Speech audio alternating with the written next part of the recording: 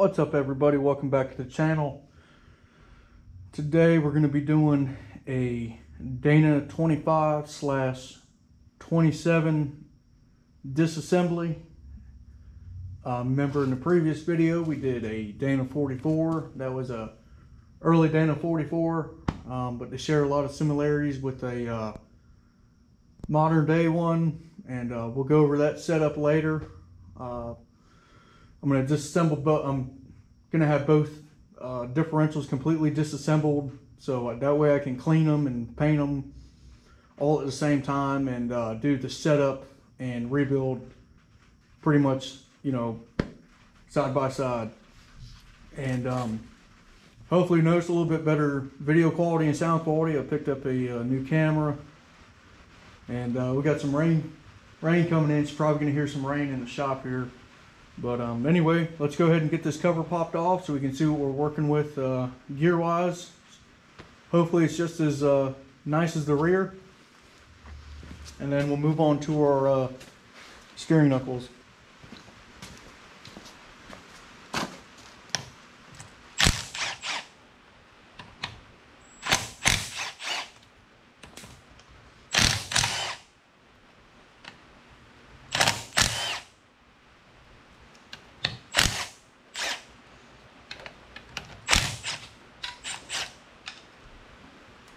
Got another axle tag that survived, which is very surprising.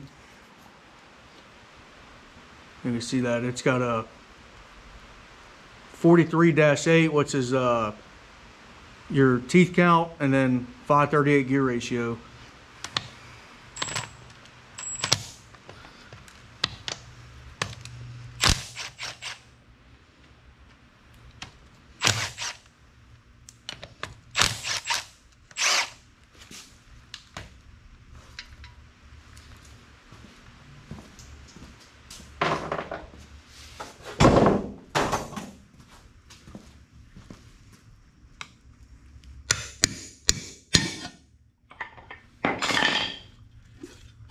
All right, looks like you got just as pretty as the front. I mean the rear. And we got probably a stuck brake drum or something, not wanting to rotate it. And we still got some oil in here. So before we pull this out and the pinion out, I'll go ahead and flip it over and drain the oil out.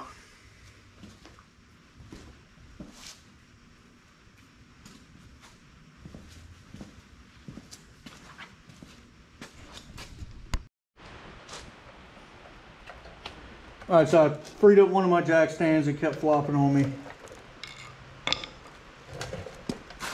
So what we're going to do is we're going to take our little hubcap off here. It's going to expose there's going to be a C-clip behind here. Pretty much an axle shaft retainer.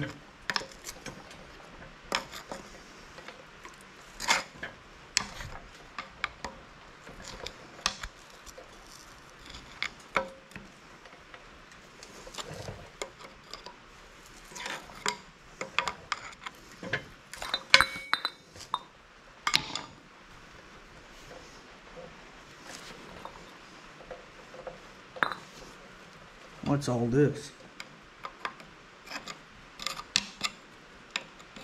A little bit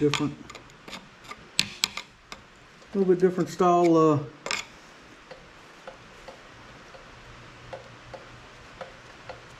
flange. Oh no, okay, we're good.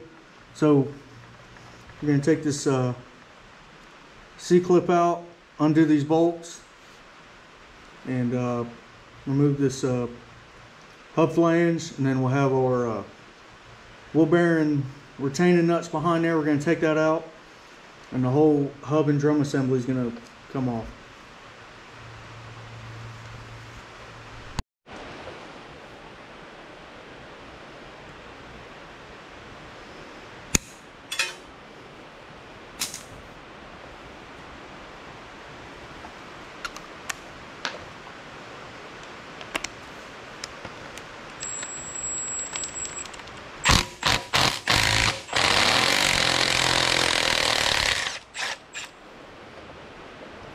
this Milwaukee's got a lot of power. I'm just, you know, taking it easy. I don't want to break any of these off.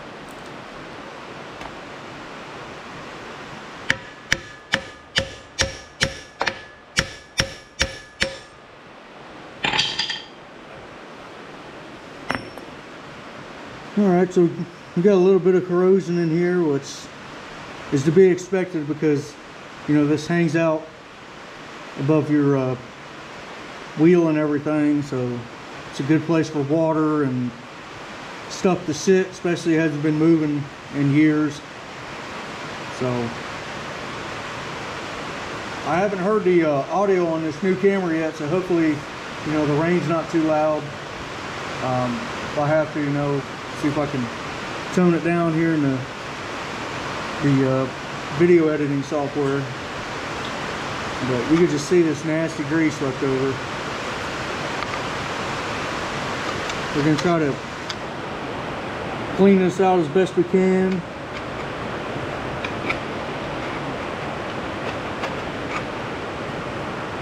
I'm going to go ahead and get the socket for this.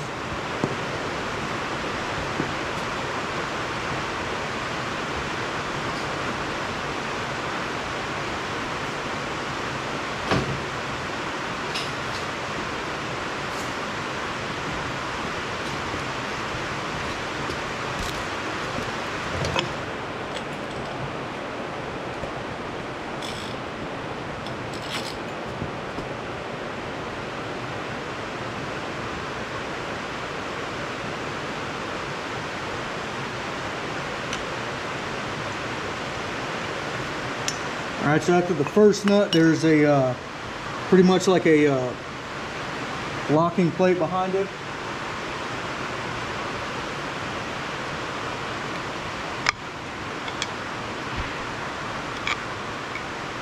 And there's a groove on the spindle to orientate the washer, so you can see it with the groove, and that groove goes underneath the next nut, just in case some of you putting these back together can't remember. We're going to take the second nut, the inner nut, out.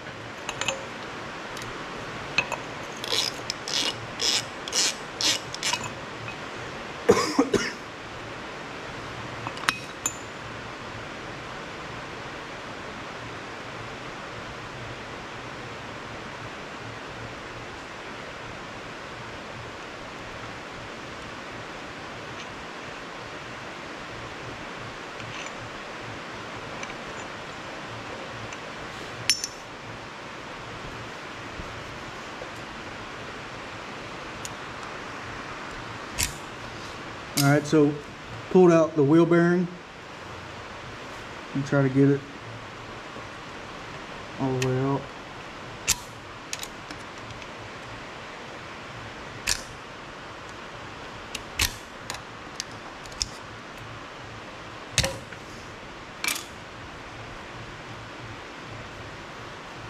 Alright, I'm going to take the jack stand out.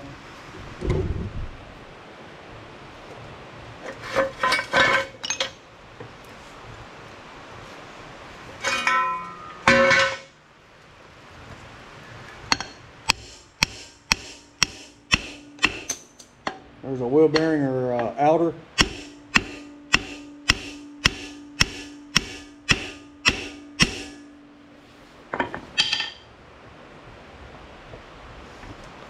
Yeah, that brake drum's locked up.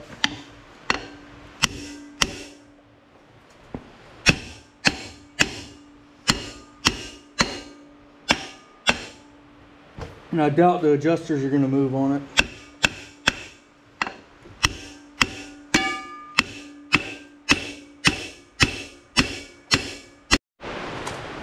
Alright, so the reason it was so hard is the brake retainer broke off. The brake shoe retainer, I should say. But here's our hub, and that's in the next video we'll press it out of the drum. So what kind of sucks about these old full drives is, you know, just change the drum or anything like that, you gotta press it out of the hub. But alright, so let's put this back under. Somehow this jack stand's a little tall.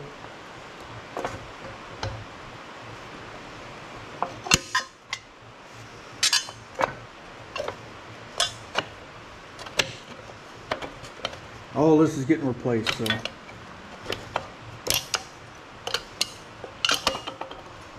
it's all gonna get thrown in the garbage. Alright, so now what we're gonna do is take our backing plate off. Oh, here, let me adjust the camera. Now what we're gonna do is take the whole backing plate and everything off of this steering knuckle.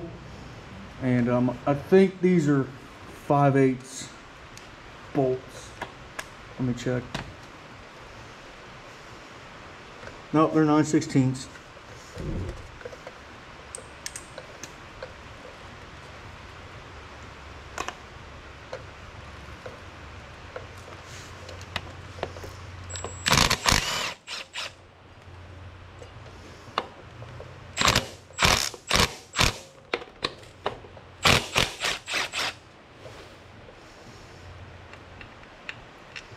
And we're going to basically toss every bolt on this thing, but these are fine thread bolts. These are getting harder and harder to find nowadays, at least for me locally. Everything's moved to coarse thread. The local hardware store used to carry both, but we're going to try to save those if possible, and if I do find some new ones, it's going to get new ones.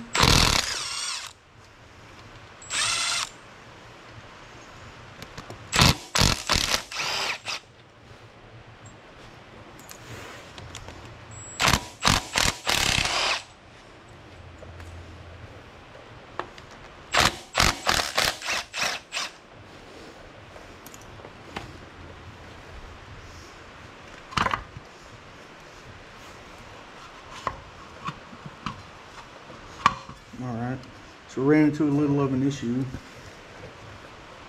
We're going to have to, I forgot, there we go, it's coming off. I thought we were going to have to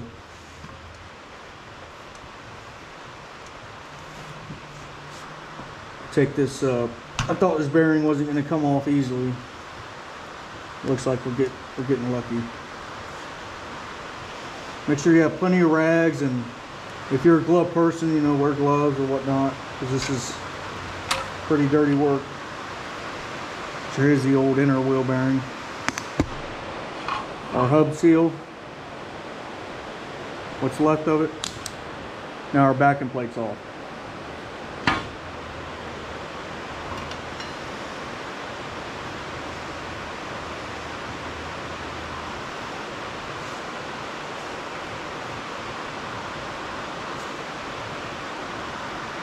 Alright, I'm going to go get some new rags and some brake clean.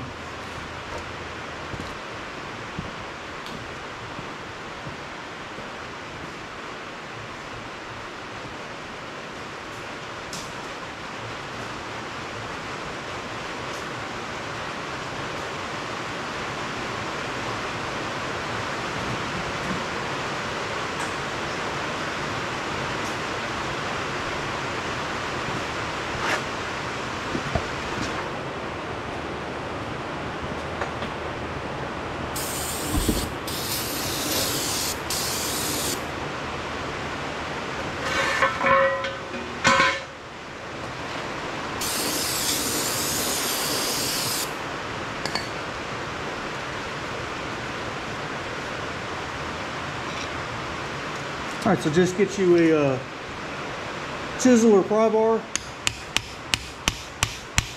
and give this some taps to get the spindle out of here.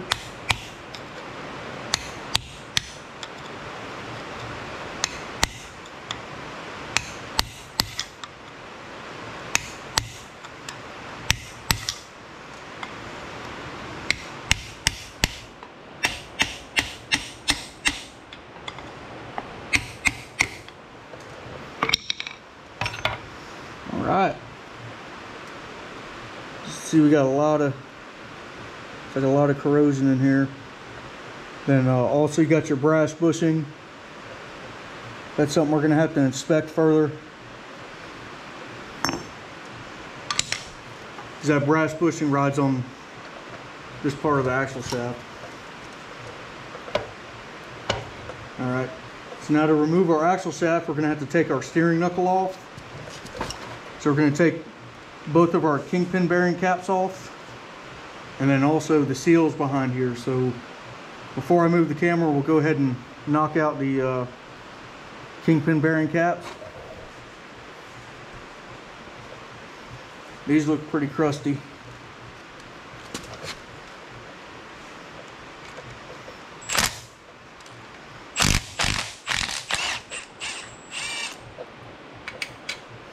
These bolts are as well are fine thread. A lot of things on these are all fine thread.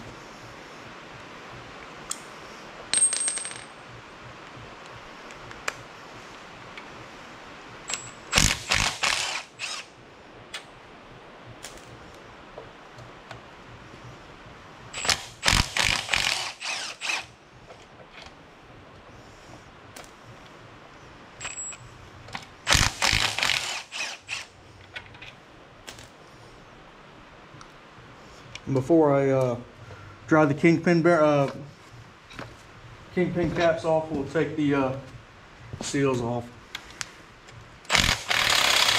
Uh-oh, it's not good.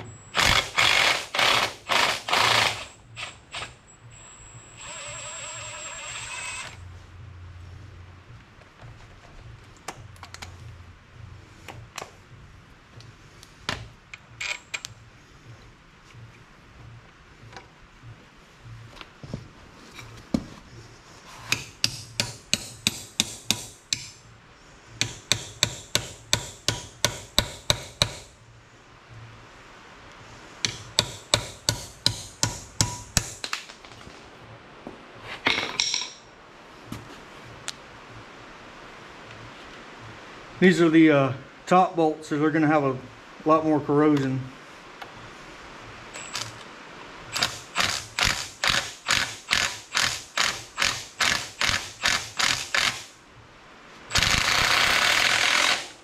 Yep, and they're just stripping.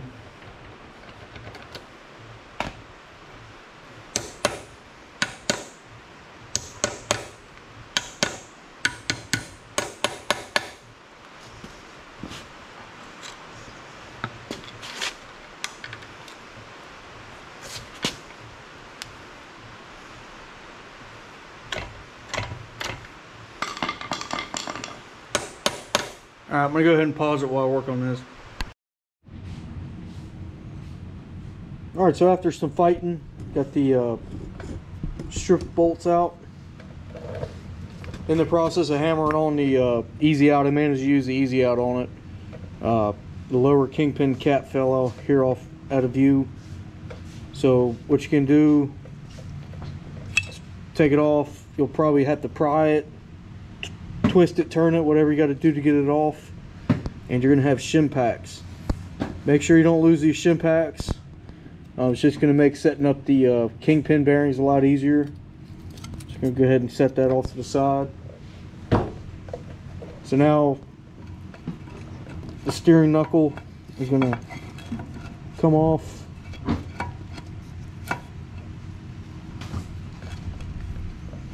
Should at least. It's been a while since I had to do these. So, oh, I forgot to take the seal off. That's why it's not coming off. Let me turn the camera around and we'll get those off. Alright, so we got our knuckle seals. I forgot to take off.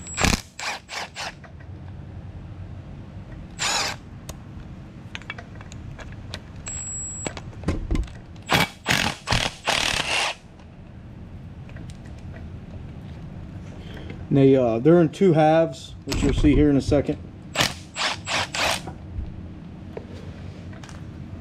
Let me try to. There we go.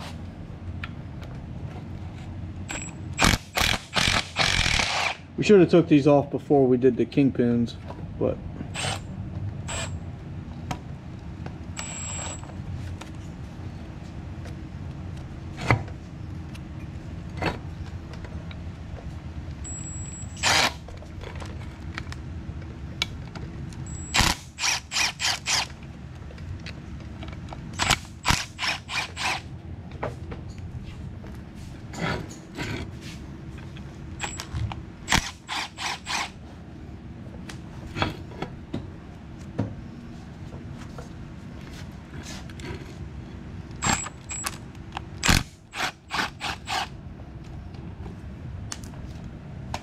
alright, so one thing you'll notice is these tags here. This one's probably not legible until I clean it up, but basically it'll tell you if you got a Rosetta joint or a basically a Cardan joint, which is a standard U-joint cross, which this has. So kind of a neat little tag to clean up and put back on there. So now the let me raise this up.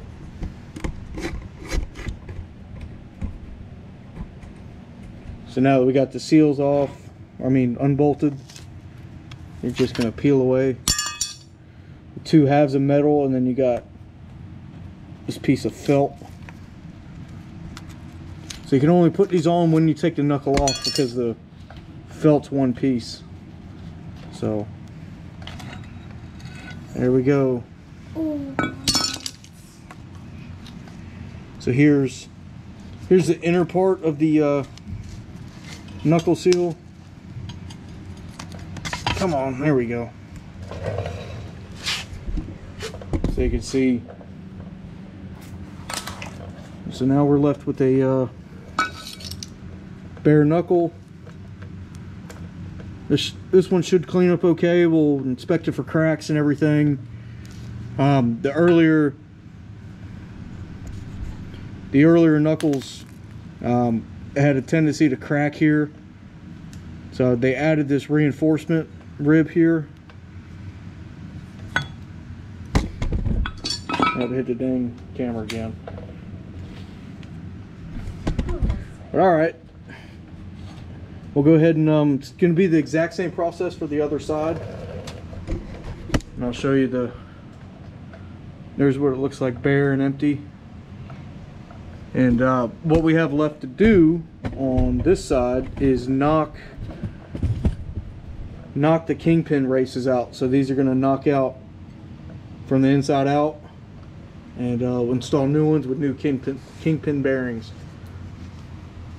So, all right, well, I'm going to shut the camera off, do the other side. It's exactly the same, it's just a short side, and we'll do the ring gear and carrier removal and the pin removal just like we did on the rear axle. Alright, so with this carrier, this one's marked a lot more legible than the rear for our caps. So I'm not gonna score these caps like I did on the rear. So we got an L and an L to match up. And then the same thing, they got an L and an L, just a different direction. So it's pretty hard to mess up. So we're gonna go ahead and take these caps off.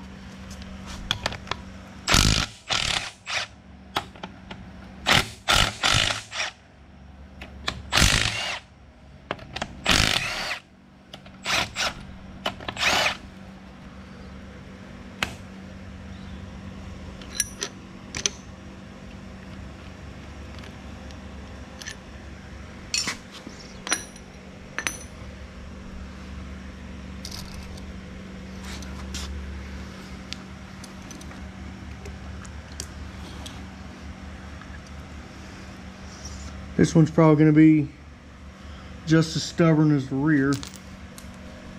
We'll find out here in just a second.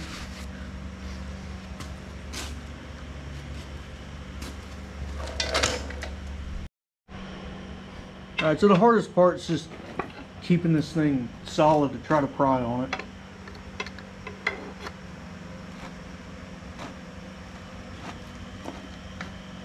I'm probably gonna have to flip it upside down and get it out that way like we did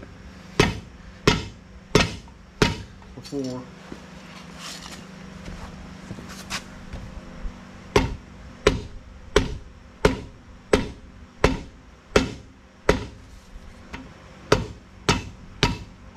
Yeah, looks like we're gonna do that.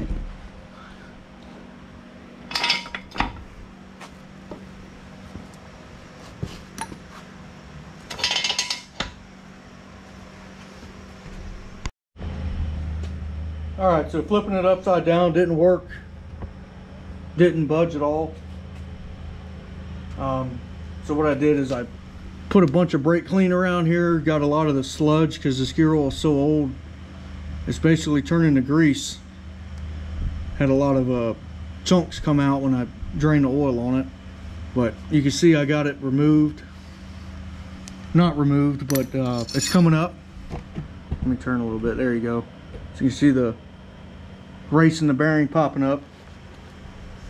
Just makes it kind of difficult on jack stands, especially hasn't moved in so long. And originally these tabs here, these little hole, the hole here and the hole here, you'd put a pretty much a case spreader tool, so it'd go down in there and kind of spread the case a little bit to make the carrier easier to put in and out. I obviously don't have one of those. Never even seen one, but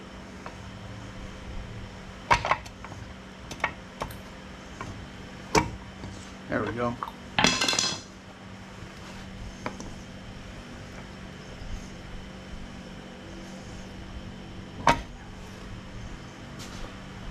Almost there.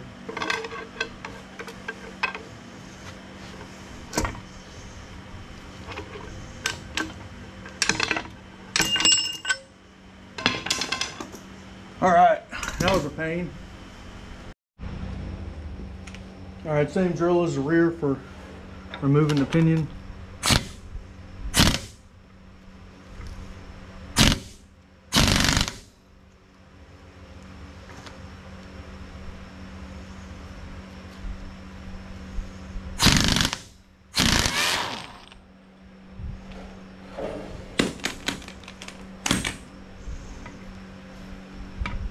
So we're probably gonna have to put a lot of heat and all that good stuff, just like we did for the rear.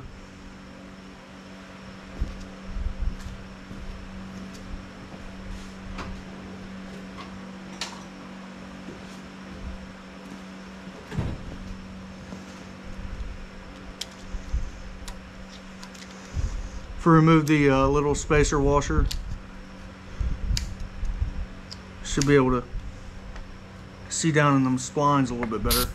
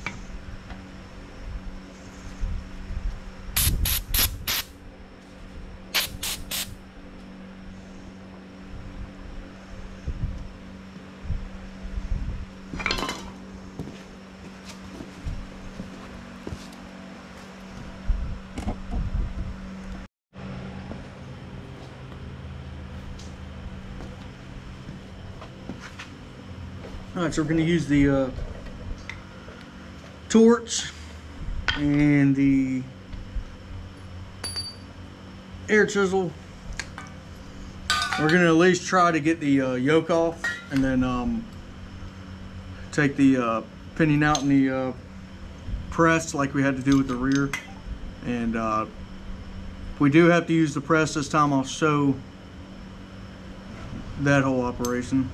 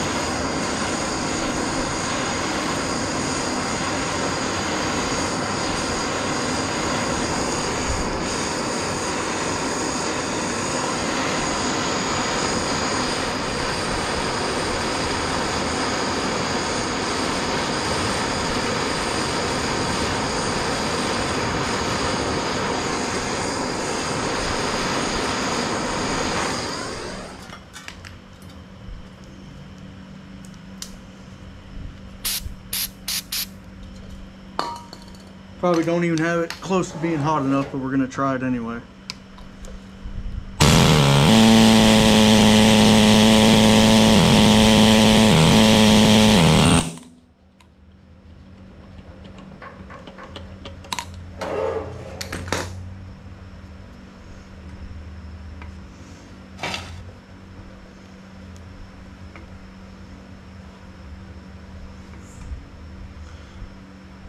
This front's not really balancing quite as good as the rear did.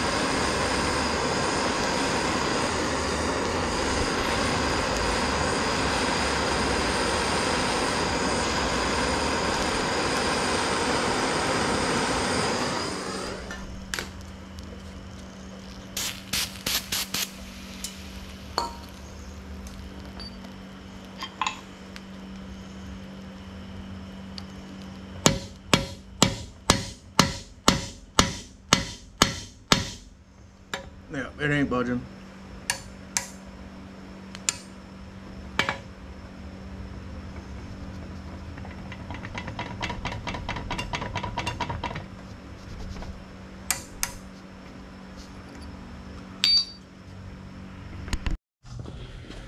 All right, so I'm going to attempt to pull the pinion separately on the, the yoke separately. I don't have a pinion puller, but I got this bearing. We're going to use this tool later to pull the bearings off the carrier and everything. But it fit on the yoke pretty good. Got it all snugged up. We're going to see if we can get the yoke to come off, because it's that way I can, you know, heat up the bearing a lot better and everything. So let's see. I just got a pry bar holding it in for it to keep from spinning. Yep, it's going. So that's good news.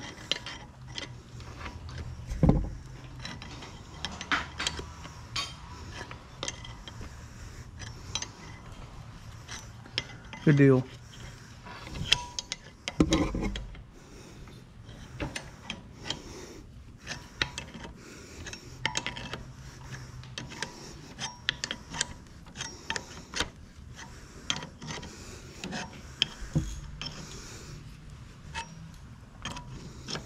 All right. I'm gonna go ahead and take the nut off before we get too close and risk it getting bound up on us. Still a little warm.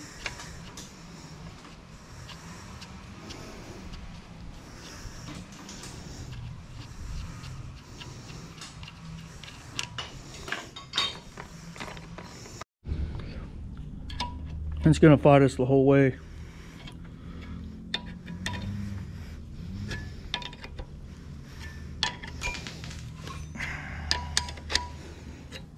There we go. All right, that was a pain. Go ahead and get my seal puller to pull this seal out.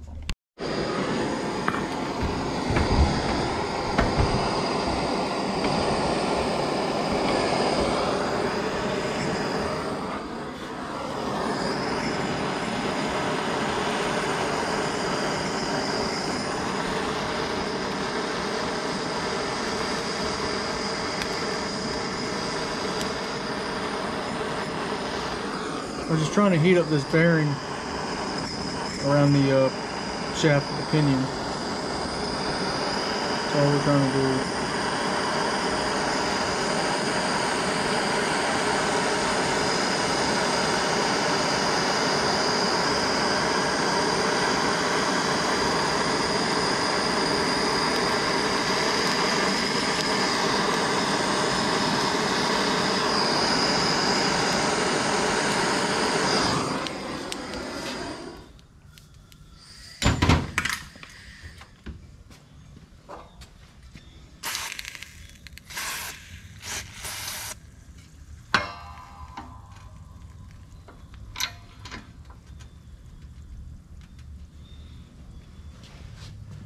We got a lot of pressure on this right now.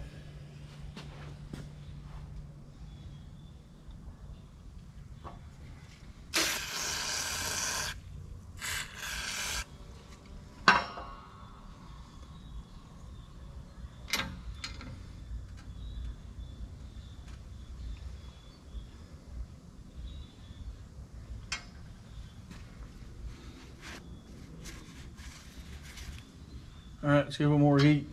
Because when you got a lot of pressure on it, you can risk cracking your case and everything like that. And if that happens, we're in big trouble.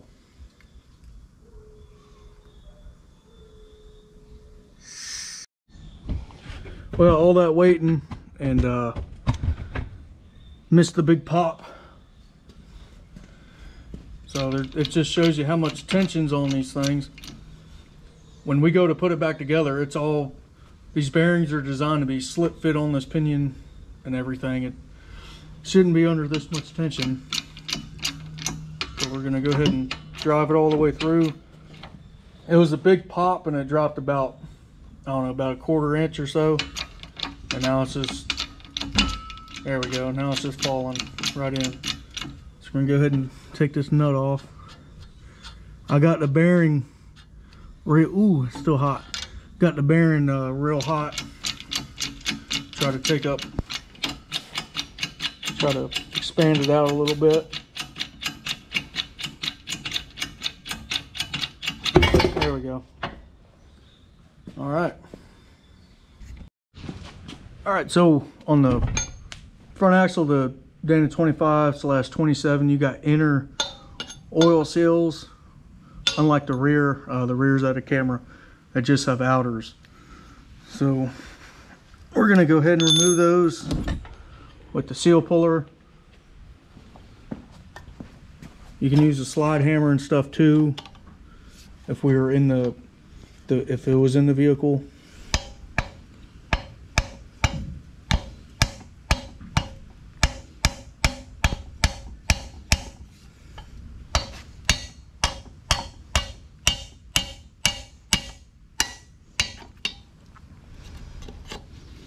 The other one came out pretty easy. I guess the one I decided to film is gonna fight me. There it goes. And then we're gonna drive our races out the same exact way as we did on the rear. And remember the shim packs.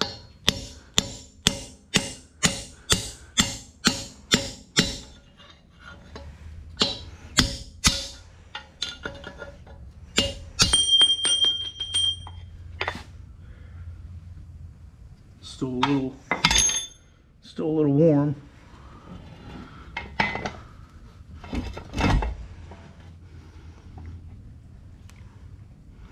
See if I can balance it so you can see down in there.